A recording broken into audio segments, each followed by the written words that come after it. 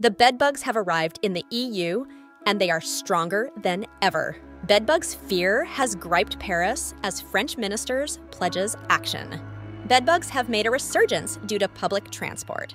French transport minister has urged calm amid infestations. Videos on public transport are being shared on social media. Paris deputy mayor has also called for prevention and support for lower-income households.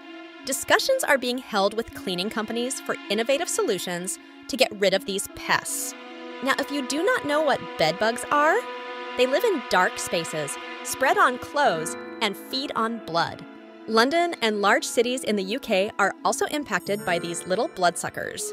Experts fear that extreme infestation in France is bad for UK and could be the reason for increase in cases in UK as well. Tell us in the comments, what are your thoughts on this buggy situation?